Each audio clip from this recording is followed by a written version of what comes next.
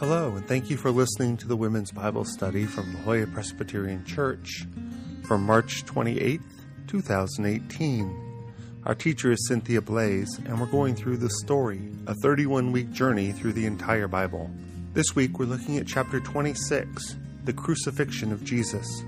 It's some of the darkest days in the Bible, but prepares us for the glory of Easter coming next Sunday. If you're local, please join us for Easter morning worship services. On Sunday, April 1st, Easter morning, we'll have 4 services. A 7:30 a.m. sunrise service in the sanctuary, our traditional 8:45 a.m. service, a 10 o'clock contemporary service in Fellowship Hall, and the 11 a.m. service back in the sanctuary. We hope to see you, and happy Easter.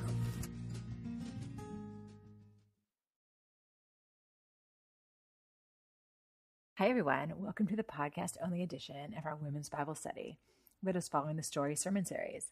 This week, since it's spring break, we are not meeting, but there's no way we could miss this week because we are talking about the Crucifixion, which is pretty much the most important week when it comes to the story of Jesus.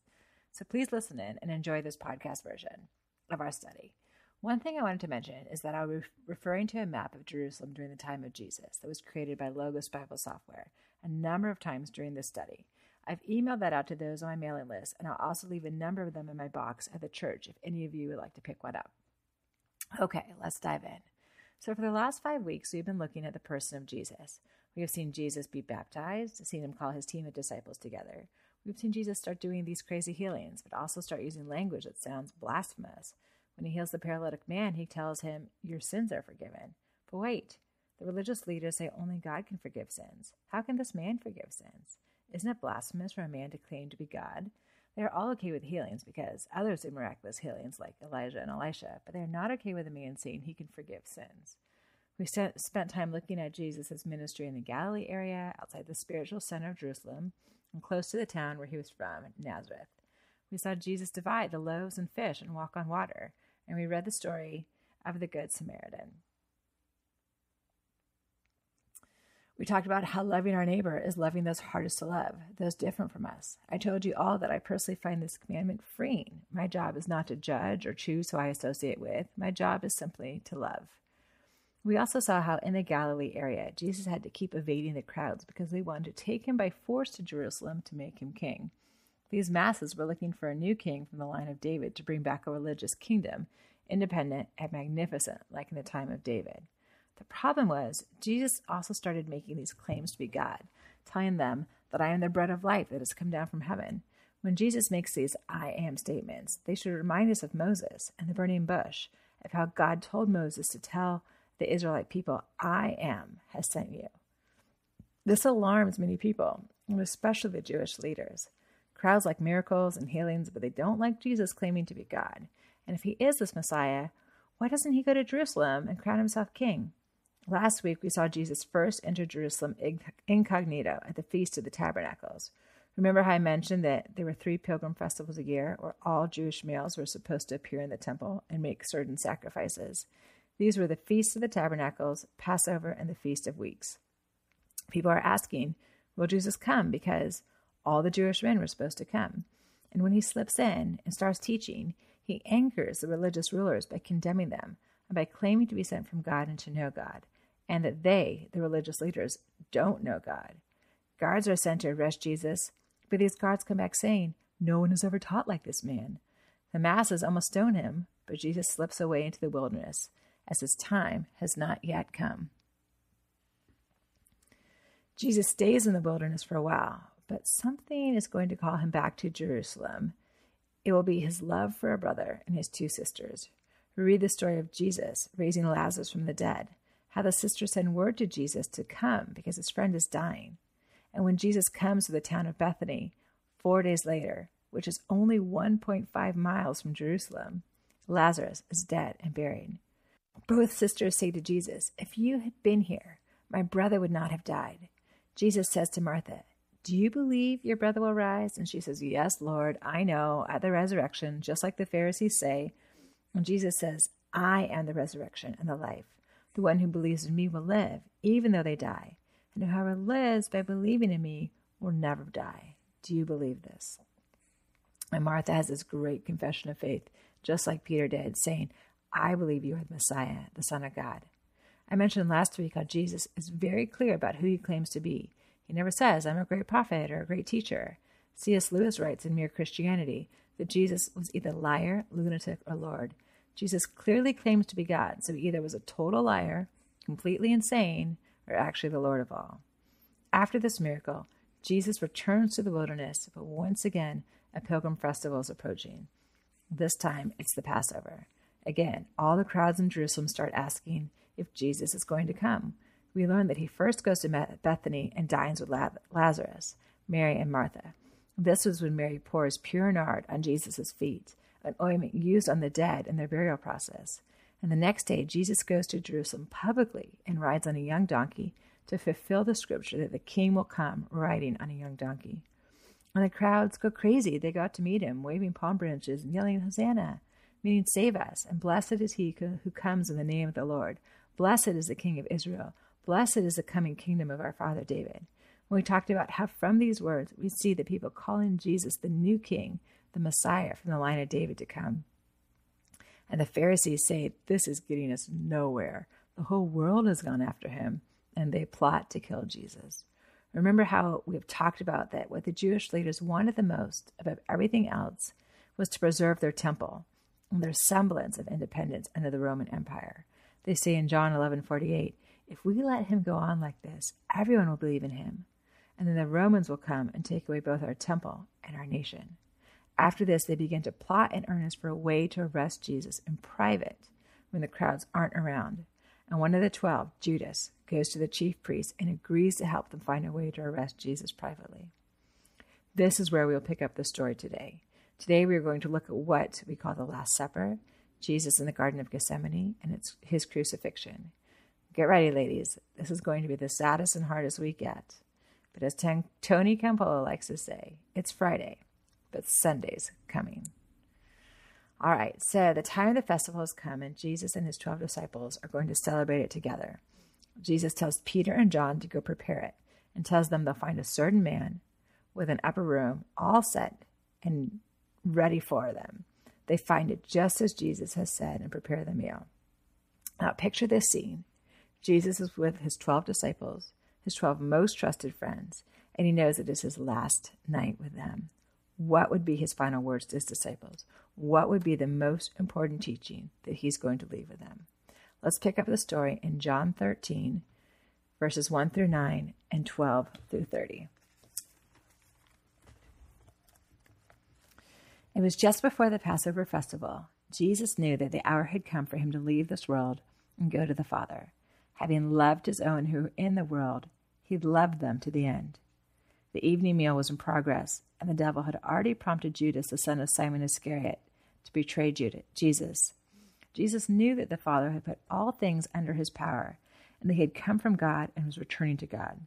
So he got up from the meal, took off his outer clothing, and wrapped a towel around his waist. After that, he poured water into a basin and began to wash his disciples' feet, drying them with a towel that was wrapped around him. He came to Simon Peter, who said to him, Lord, are you going to wash my feet? Jesus replied, you do not realize now what I am doing, but later you will understand. No, said Peter, you shall never wash my feet. Jesus answered, unless I wash you, you have no part with me.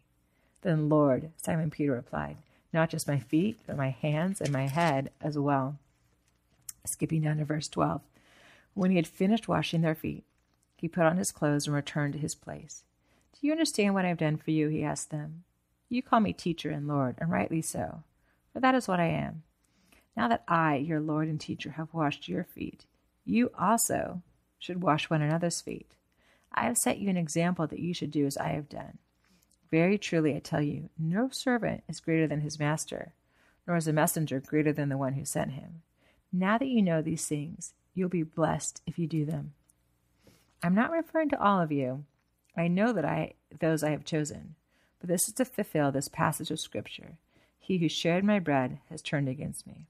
I am telling you now before it happens, so that when it does happen, you will believe that I am who I am. Very truly, I tell you, whoever accepts anyone I send accepts me. Whoever accepts me accepts the one who sent me. After he had said this, Jesus was troubled in spirit and testified, "Very truly I tell you, one of you is going to betray me." His disciples stared at one another, at a loss to know which of them he meant. One of them, the disciple whom Jesus loved, was reclining next to him. Simon Peter motioned to this disciple and said, "Ask him which one he means." Leaning back against Jesus, he asked him, "Lord, who is it?" Jesus answered, "It is the one to whom I will give this piece of bread when I have dipped it in the dish." Then dipping the piece of bread, he gave it to Judas, the son of Simon Iscariot.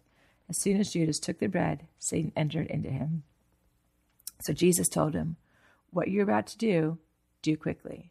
But no one at the meal understood why Jesus said this to him.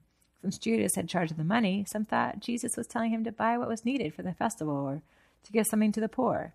As soon as Judas had taken the bread, he went out, and it was night. Notice how it says in verse 3 that Jesus knows that God had put all things under his power, that he had come from God and that he was returning to God. Jesus knows where he has come from, he knows where he is going, and he knows what he has to walk through to get there. He is very self-aware. We see Jesus get up and wash his disciples' feet before they start the meal. I looked up celebrating the Passover meal at the time of Jesus and thought I would mention a few things. Foot washing. This was a normal part of the Passover feast. Before they would begin the meal, a servant would come around and wash the feet of everyone there. We see Jesus take this role, and Peter protest against it. Jesus was not a servant or a slave to them. It was not his job. But Jesus says he's leaving his disciples an example to follow. They should wash each other's feet. They should serve each other also. We see the disciples reclining as they eat also. Jews are told to eat the Passover meal reclining, as that is how free people eat. God brought them out of slavery, so they now eat the meal as free people. The Passover table was usually about 18 inches off the ground and would be surrounded by pillows. The guests would lounge on the pillows as they ate the meal, so they take their shoes off, relax, and enjoy the meal. One more thing to mention. People sat at the Passover meal in a specific order, either by age or importance. It is significant that John is the one sitting next to Jesus and that Peter is next to John. This says a lot about the intimacy of their friendship and of Jesus' trust in them. So the disciples are relaxed. They're enjoying being with Jesus. He hasn't been arrested. Things seem on the up and up. But Jesus is going to drop a bomb on them. He's going to tell them that one of the 12 of them sitting there will betray him. John, who calls himself the disciple whom Jesus loved, rather than naming his own name, is seated next to Jesus. Peter is next to him. So Peter leans over and says, "John, ask him who he means." And John does. And I wonder if it is an intimate answer Jesus gives, rather than a loud announcement when he says, "It is the one to whom I will give this piece of bread." Jesus continues to teach the disciples. He continues to give them his last parting words, even though the disciples don't realize at the time that these are some of the last moments that they will have together. I'm going to pick up our story in John 13, reading 33 through 14:7. "My children, I will be with you only a little longer. You will look for me, and just as I told the Jews, so I tell you now, where I am going, you cannot come. A new command I give you. Love one another. As I have loved you, so you must love one another. By this, everyone will know that you are my disciples, if you love one another." Simon Peter asked him, "Lord, where are you going?" Jesus replied, "Where I am going, you cannot follow now, but you will follow later." Peter asked, "Lord, why can't I follow you now? I will lay down my life for you." And Jesus answered, "Will you really lay down your life for me? Very truly, I tell you, before the rooster crows, you will disown me 3 times. Do not let your hearts be troubled, though. You believe in God, believe also in me. My Father's house has many rooms. If that were not so, would I have told you that I'm going there to prepare a place for you? And if I go and prepare a place for you, I'll come back and take you to be with me, that you also may be where I am going. You know the way to the place where I am going." Thomas said to him, "Lord, we don't know where you are going, so how can we know the way?" Jesus answered, "I am the way and the truth and the life. No one comes to the Father except through me. If you really know me, you will know my Father as well. From now on, you do know him, and you have seen him." We see in this passage Jesus talking about a new command. In the past, we know that God gave the Israelites 10 commandments. The Pharisees expanded these 10 laws to 613 laws, which just elaborated on those 10 laws. Like, what does it mean to honor my parents? Or what is included in remembering the Sabbath and keeping it holy? The 613 laws were a guidebook to the 10. I did a little research, and these laws were not written generally in books, but were kept by oral tradition. Do you remember how in previous weeks I mentioned that the Pharisees elevated oral law to be of equal weight to the written law, or the Pentateuch? The Pharisees were concerned with interpreting the law correctly, which is why these laws developed. And this was also, as I mentioned, a major rift between the Pharisees and the Sadducees, and the Sadducees did not put equal weight in these 613 oral laws. Because of that, the Pharisees were seen as the one who best kept the law of Moses. They focus intently on outward actions. In his conversations, Jesus boils all these down to two laws: love God, love others. And here, as Jesus talks about a new command, we see the core of his message: love one another. Other people will know you are my disciples if you love one another. Jesus also tells the disciples that though he is leaving, he is going to prepare a place for them, and he is coming back.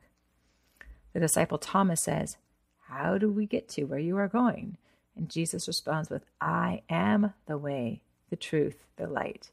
If you know Jesus, you know the Father, the great Yahweh who made a covenant with Abraham and brought the Israelites out of the slavery from Egypt and gave them the land of Canaan and gave them kings and prophets and sent them into exile and brought them back.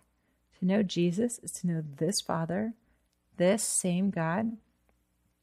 We're also told during this conversation that Peter will betray Jesus, and he will betray him in a specific time period before the rooster crows. Interestingly, roosters served as very accurate time indicators. They typically crowed first at midnight and then at 3 a.m. Their crowing was so accurate that guards relied on roosters to signal a changing of the guards. The Gospel of Mark, which, remember, is told from the perspective of Peter himself, as Jesus says Peter will deny him 3 times before the rooster crows twice, or before about 3 a.m. Mark also expands the conversation to say that Jesus tells all the disciples they will all fall away, to which Peter declares, "Even if all fall away, I will not.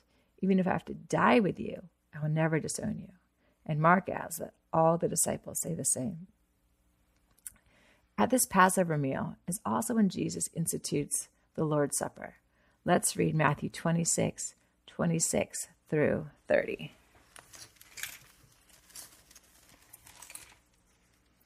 While they were eating, Jesus took bread, and when he had given thanks, he broke it and gave it to his disciples, saying, "Take and eat. This is my body." When he took a cup, and when he had given thanks, he gave it to them, saying, "Drink from it, all of you. This is my blood of the new covenant, which is poured out for many for the forgiveness of sins.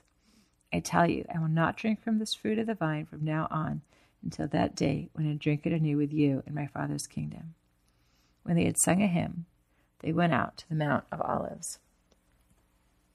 So Jesus takes the elements of the Passover meal, unleavened bread and wine.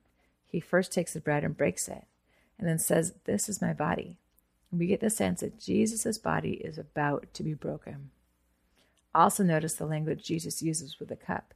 He says, "This is the blood of the new covenant." Let's think about this for a minute. Jesus' blood is the blood of the new covenant. Throughout the Old Testament, we had the Old Covenant.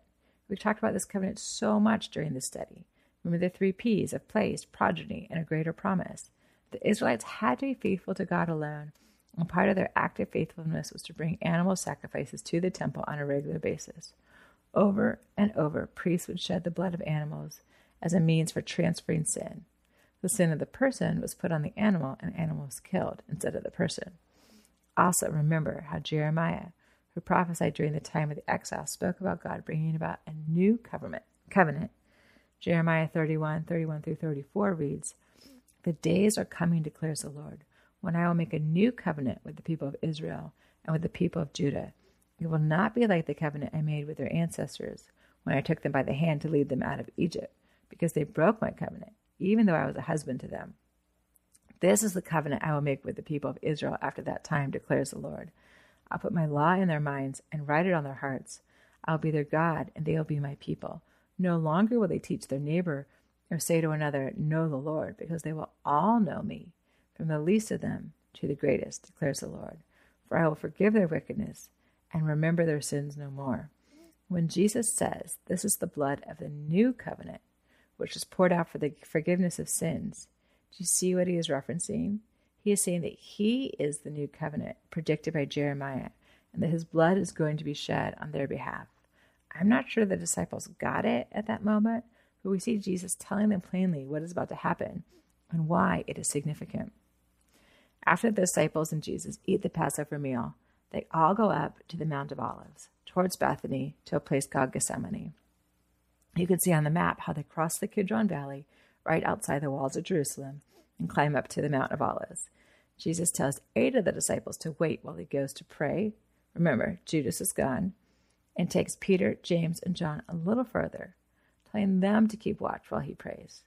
The Gospel of John records the anguished prayer of Jesus. He prays for the disciples, then he prays for all future people who believe in me through their message. He prays for all of us. Jesus asked God to take this cup from him, for him to now have to walk through for him to not have to walk through what he's about to go through. But ultimately, he surrenders his will to God, saying, yet not as I will, but as you will be done. It will be this spot, this quiet garden, where Jesus is alone with his disciples, that Judas will see as the moment the guards can arrest Jesus safely without starting a riot. Jesus has asked his disciples to stay awake and pray for him, but it's too late, and they're too tired and too human. And 3 times Jesus returns to them, asking them to stay awake and pray for him. And 3 times he finds them sleeping. Let's join the story here, starting in Matthew 26, verses 45 through 56.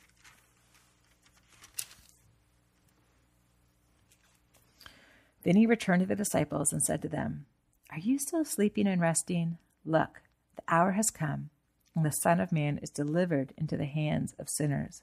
Rise, let us go. Here comes my betrayer. While he was still speaking, Judas, one of the 12, arrived. With him was a large crowd, armed with swords and clubs, sent from the chief priests and the elders of the people. Now the betrayer had arranged a signal with them. The one I kiss is the man. Arrest him. Going at once to Jesus, Judas said, greetings, Rabbi, and kissed him. Jesus replied, do what you came for, friend. Then the men stepped forward and seized Jesus and arrested him. With that, one of Jesus' companions reached for his sword, drew it out, and struck the servant of the high priest, cutting off his ear. Put your sword back in its place, Jesus said to him, for all who draw the sword will die by the sword. Do you think I cannot call on my Father, and he will at once put at my disposal more than 12 legions of angels? But how then would the scriptures be fulfilled that say it must happen in this way? In that hour, Jesus said to the crowd, am I leading a rebellion that you've come out with swords and clubs to capture me? Every day I sat in the temple courts teaching, and you did not arrest me. But this has all taken place that the writings of the prophets might be fulfilled. And all of the disciples deserted him and fled. Notice that a large crowd comes, armed with swords and clubs. The chief priests and elders are there. It seems that they were expecting a fight. All of them against Jesus and 11 disciples. Okay, doable. I doubt that they expected Jesus to just give up, just to give himself up to them. The passage says that a companion draws a sword and cuts off the ear of the high priest's servant. From the other Gospels, we learn that that companion is Peter. Peter, who jumps out of the boat to walk on water and says he will never deny Jesus, that he will die for him. He's prepared for a fight. He grabs his sword. He is not going down quietly. The other Gospels also say that Jesus reached out and healed the ear of the man instantly. Notice how Jesus tells Peter to put away his sword, that he could call 12 legions of angels to fight for him and defeat this group who just come with human swords and clubs. But, so that the scriptures are fulfilled, Jesus will submit. And notice how the text says that all the disciples desert Jesus. Jesus is alone, and this mob is going to take him before the Sanhedrin, the ruling council made up of the Pharisees and the Sadducees and the high priest Caiaphas. They were going to look for some charge to bring against him so they can ask Pilate to crucify him. The Jewish people were not allowed to impose the death penalty on their criminals. Only the Romans could. The Jewish rulers didn't like what Jesus was teaching, but they needed a charge they could present to the Romans. So the council is going to confer, and Peter's going to follow from a distance. And remember, this is all happening in the middle of the night, before 3 a.m. I'm going to read from Matthew 26, 57 through 68. Those who had arrested Jesus took him to Caiaphas the high priest, where the teachers of the law and the elders had assembled. But Peter followed him at a distance, right up to the courtyard of the high priest. He entered and sat down with the guards to see the outcome. The chief priests and the whole Sanhedrin were looking for false evidence against Jesus so they could put him to death. But they did not find any, though many false witnesses came forward. Finally, 2 came forward and declared, "This fellow said, I am able to destroy the temple of God and rebuild it in 3 days." Then the high priest stood up and said to Jesus, "Are you not going to answer? What is this testimony that these men are bringing against you?" But Jesus remained silent. The high priest said to him, "I charge you under oath by the living God, tell us if you are the Messiah, the Son of God." "You have said so," Jesus replied. "But I say to all of you, from now on, you will see the Son of Man sitting at the right hand of the Mighty One and coming on the clouds of heaven." And the high priest tore his clothes and said, "He has spoken blasphemy. Why do we need any more witnesses? Look, now you have heard the blasphemy. What do you think?" "He is worthy of death," they answered. And they spit in his face and struck him with their fists. Others slapped him and said, "Prophesy to us, Messiah. Who hit you?" So all these people bring charges against Jesus, but none are ones that would hold up in a Roman court. Notice how they ask Jesus plainly, "Are you the Messiah?" And Jesus replies, "You have said so," and then calls himself the Son of Man. I wondered where he had seen that phrase before and realized it's what Daniel calls the coming Messiah in his vision. Daniel 7:13 through 14 reads, "In my vision at night I looked, and there before me was like a son of man, coming with the clouds of heaven. He approached the Ancient of Days and was led into his presence. He was given authority, glory, and sovereign power. All peoples, nations, and men of every language worshipped him. His dominion is an everlasting dominion that will not pass away, and his kingdom is one that will never be destroyed." The Jews of Jesus' era would have known the prophecy and would have understood that Jesus was calling himself God by using that title. The Jewish leaders instantly say, "This is blasphemy. Kill him." Right after this passage, we read about Peter denying Jesus 3 times. 3 different people come up to him and say, "Weren't you with Jesus? Aren't you one of the disciples? Come on, you have an accent from Galilee. You are totally one of his." And Peter denies all 3 accusations, and as soon as he does, the rooster crows a second time. So we know it's somewhere about 3 a.m. at this point. The text says that Peter left the courtyard of the high priest and went outside and wept bitterly. It's daybreak now, and the Jewish leaders are going to take Jesus to Pilate and demand that Pilate execute him. It's the first day of Passover, and the chief priests don't want to defile themselves by entering the home of a Gentile. So Pilate agrees to come outside to meet them on the steps of his residence, the Praetorium. Praetorium was built on part of the old residence of Herod the Great and shared a courtyard with Herod Antipas. The 2 residences were only steps apart from each other. You can see them both cited on the map I provided, and I also included a rendition of what the buildings most likely look like. Interestingly, Pilate normally resides in Caesarea, the Roman capital of Judea, and Herod resides in Tiberias on the Sea of Galilee. But both have residences in Jerusalem, and both of them are there for the Passover. Herod, as a Jewish man, would have been there since it was one of the mandatory pilgrim festivals. Maybe Pilate was there to keep the peace, since it's a time when there is a huge influx of people into Jerusalem. In this scene, Pilate appears very reluctant to press any charges against Jesus. And when he finds out that Jesus is from Galilee, he sends Jesus to Herod, literally just across the courtyard.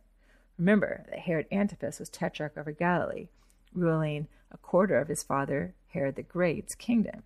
Since he rules Galilee, though still under an overarching Roman authority, Pilate wants to outsource Jesus to him. It's almost silly, since Pilate was the true ruler of all of Judea, even over Herod. But we see that Pilate doesn't want to deal with this Jesus guy, so he sends him off to Herod. Herod is thrilled to meet Jesus. Let's see how this encounter goes down. I'm going to read from Luke 23, 1 through 12. Then the whole assembly arose and led him off to Pilate. And there they began to accuse him, saying, "We found this man subverting our nation. He opposes payment of taxes to Caesar and claims to be Messiah, a king." So Pilate asked Jesus, "Are you the king of the Jews?" "You have said so," Jesus replied. Then Pilate announced to the chief priests and the crowd, "I find no basis for a charge against this man." But they insisted, "He stirs up the people all over Judea by his teaching. He started in Galilee and has come all the way here." And hearing this, Pilate asked if the man was a Galilean. When he heard that Jesus was under Herod's jurisdiction, he sent him to Herod, who was also in Jerusalem at that time. When Herod saw Jesus, he was greatly pleased because for a long time he'd been wanting to see him. From what he had heard about him, he hoped to see him perform a sign of some sort. He plied him with many questions, but Jesus gave him no answer.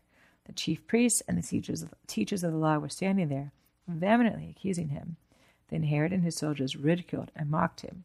Dressing him in an elegant robe, they sent him back to Pilate.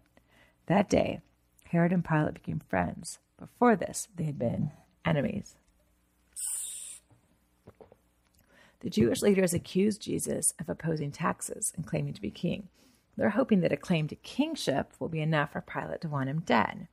When Pilate questions Jesus and doesn't find him to be a threat, when he learns Jesus is from Galilee, he sends him to Herod. Herod and his soldiers ridicule and mock Jesus. They put him in an elegant robe and send him back to Pilate. Herod knows that he can't execute Jesus. This is where the conversation between Pilate and Jesus gets super profound. In the course of their dialogue, Pilate asks, "What is truth?" I feel like that is a question that people ask all the time today in our pluralistic culture. You get the sense that the culture of the Roman era, with their elaborate system of gods and goddesses, was the same. So let's listen in, starting in John 18, verses 28 through 40.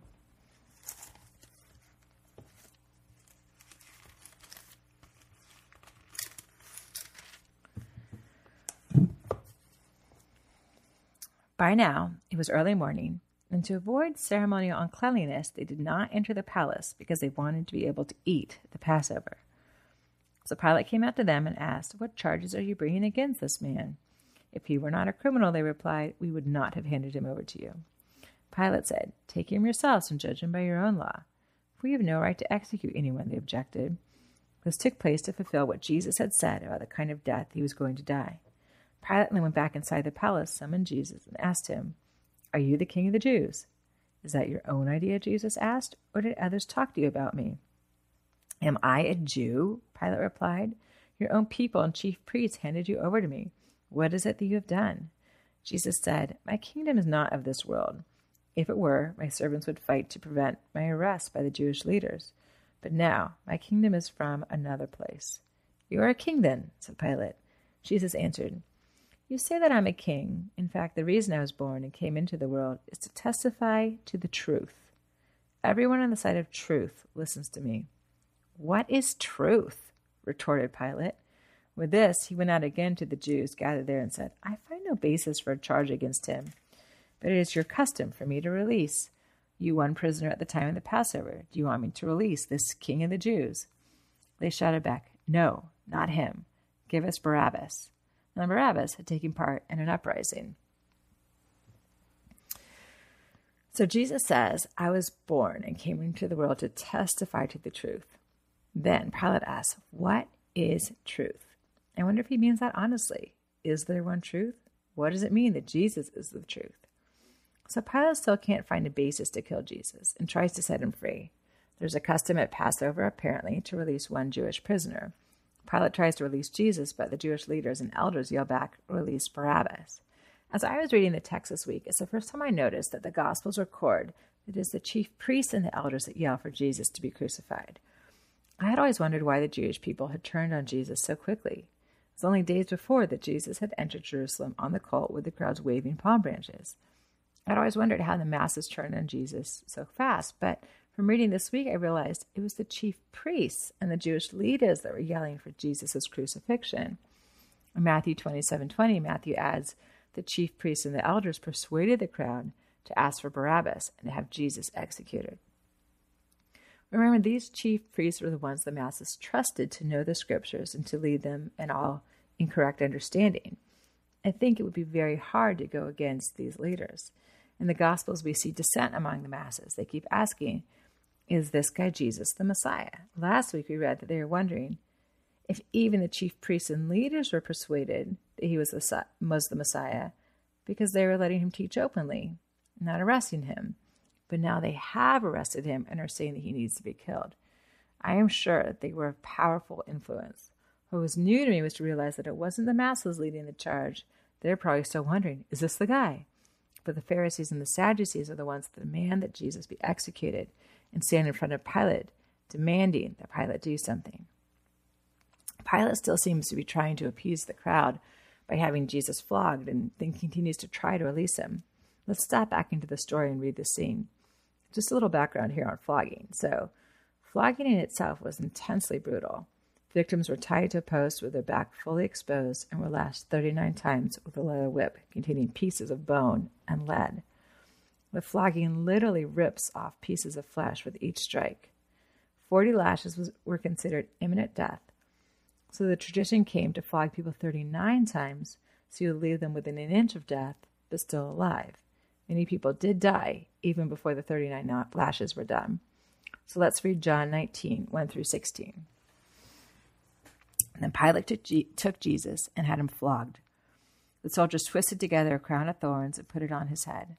They clothed him in a purple robe and went up to him again and again, saying, "Hail, King of the Jews!"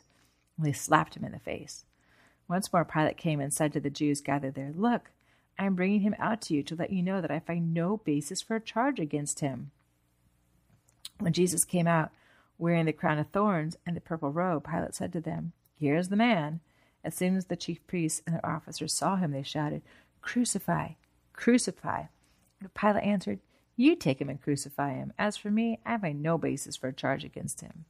The Jewish leaders insisted, "We have a law, and according to that law he must die, because he claimed to be the Son of God." When Pilate heard this, he was even more afraid, and he went back inside the palace. "Where do you come from?" he asked Jesus, but Jesus gave him no answer. "Do you refuse to speak to me?" Pilate said. "Don't you realize I have power either to free you or to crucify you?" Jesus answered, "You would have no power over me if it were not given to you from above.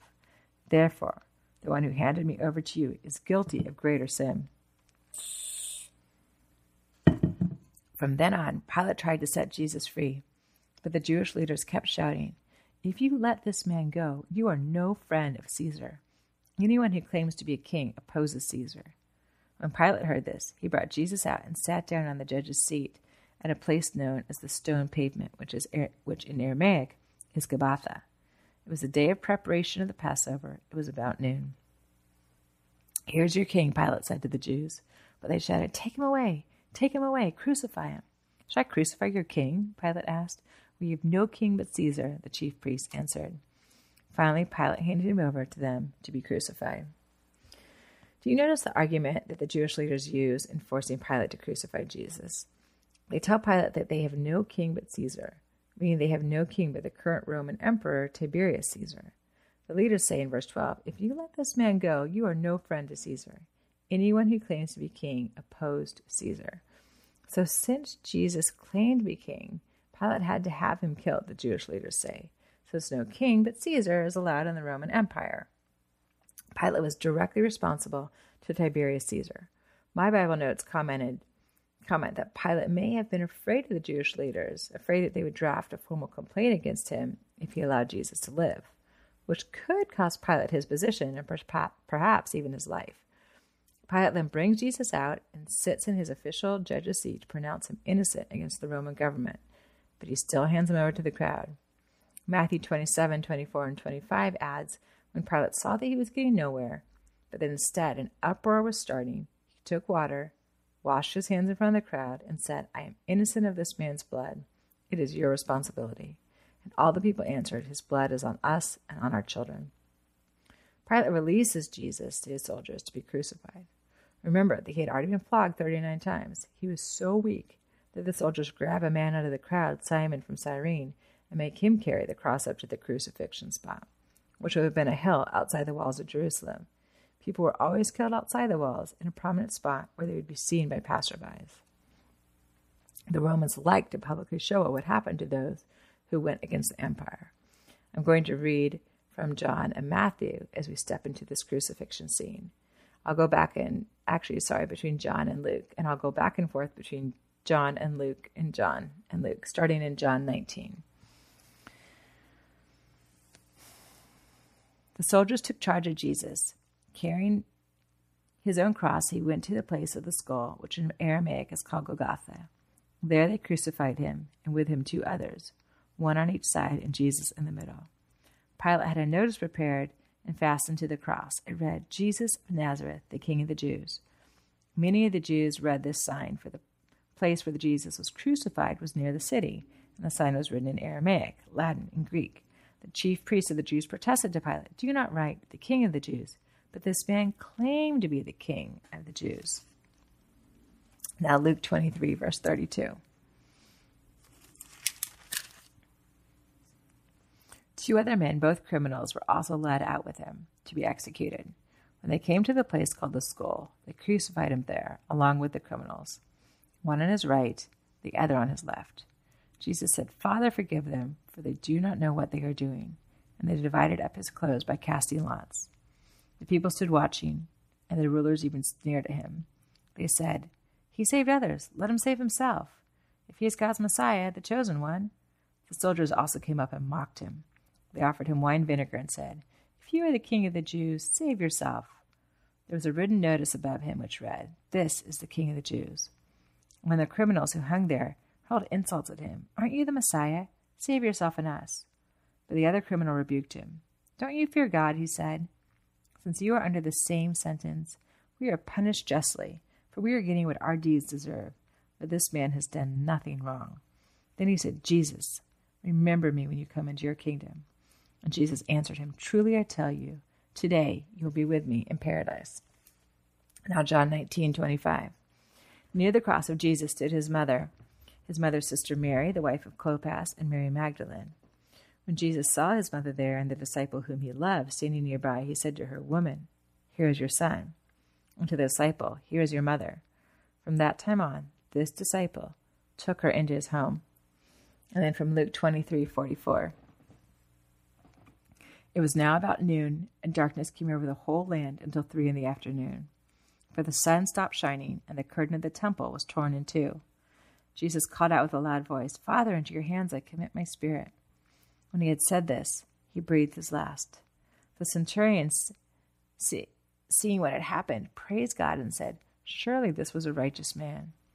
When all the people who had gathered to witness the sight, saw what took place, they beat their breasts and went away. But all those who knew him, including the women who had followed him from Galilee, stood at a distance, watching these things. I know that's all heavy and hard for a lot of us to read and hear. Let me unpack a few pieces of that. When someone was crucified, their wrongdoing was written on a board and nailed over their head, so it would have read murderer or thief. But for Jesus, Pilate writes, "King of the Jews." The Jewish leaders protest, saying he's not our king, but Pilate says, "What I have written, I have written." I also think it's interesting that this phrase is written in Aramaic and Latin and Greek. Remember, Aramaic came from the Persian Empire and became a prominent language of the people. Greek also was widely spoken, and the Greek Empire was the one that preceded the Roman. I've also mentioned how Koine Greek became the common tongue of the ancient Near East, even during the Roman Empire. Much of the New Testament is written in Koine Greek. Latin was the official language of the Roman Empire. That the phrase is written in all 3 languages shows what an incredible mix of people existed in this time period. And remember, it's Passover, so people from all over the ancient Near East have come to Jerusalem to celebrate it. All these people will witness the crucifixion and return to their own cities. Notice also that the people mock Jesus, saying, "Save yourself." And notice how the 2 criminals hanging on either side of Jesus join in. One says, "Save yourself," and "Me too." The other pipes in, tells the first to be quiet, saying they are getting what they deserve. But this guy, Jesus, has done nothing. Then he turns to Jesus and says, "Remember me. Remember me when you come into your kingdom. Jesus then answers this criminal, saying, today you'll be with me in paradise. Many scholars have noted this comment, noticing that heaven isn't just a future resurrection, as some have suggested, but immediate. So heaven is immediate. We also learn that a new heaven comes in the future when Jesus returns. John writes about this in Revelations, and we'll see that in a few weeks. After this conversation, Jesus turns his attention to his mother. We learn from this conversation that Mary, the mother of Jesus, her sister Salome, and two other women, Mary, the wife of Clopas, and Mary Magdalene, and the disciple John, are physically present when Jesus is being crucified. We know at least those 5 were there. The rest of the disciples were not sure, but 4 women and John were not afraid of the Romans or the Jewish leaders, and they were there. Jesus, as the oldest son, would have been responsible for his mother Mary, since Joseph was dead. Her care would have naturally fallen to Jesus' next brother, the next oldest, and we know he had at least 2 other brothers, James and Jude, who write books of the New Testament.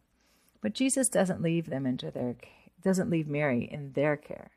We know they also weren't believers at this point, as we learn that his brothers become believers after his resurrection. Maybe it's that reason, or maybe it's another. But for some reason, Jesus leaves Mary in the care of John. We also learn that all this happens at about noon. Then darkness comes over Jerusalem. We learn from Matthew that about 3 p.m. is when Jesus gives up his spirit. Matthew says there was also a loud earthquake and rocks split open. In that moment, the curtain in the temple is torn in two. Do you all remember what curtain this is? This is the curtain that divides the inner part of the temple, the most holy place where the menorah stood, where the priest would enter daily, from the most holy place, where God's presence was supposed to dwell and where the high priest could enter only once a year. Do you remember what we said this signifies? Through Christ's death, there is no longer a division between God and humankind. God is saying that all people can dwell in his presence, not just the high priest. Remember how Jeremiah prophesied that all people will know God in this new covenant. This is huge. The curtain has been in place since the tabernacle was built. Moses died in 1406 BC, and the tabernacle was built before then.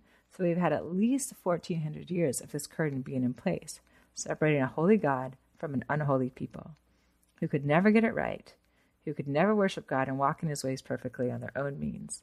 But now the separation is gone. Because of the death of Jesus, we learn from the book of Hebrews that we can now draw near to God without fear. Hebrews 10:19-22 reads, "Therefore, brothers, since we have confidence to enter the most holy place by the blood of Jesus, by a new and living way opened to us through that curtain, that is, his body, let us draw near to God with a sincere heart in full assurance of faith." Let's conclude today with reading about the burial of Jesus. Notice who comes to collect Jesus' body. I'm going to read from John 19:38-42.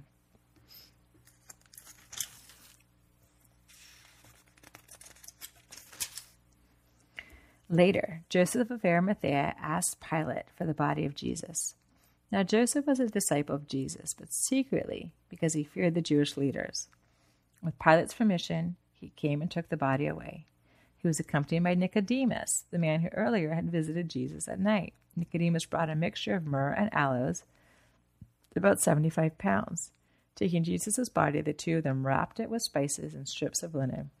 This was in accordance with Jewish burial customs.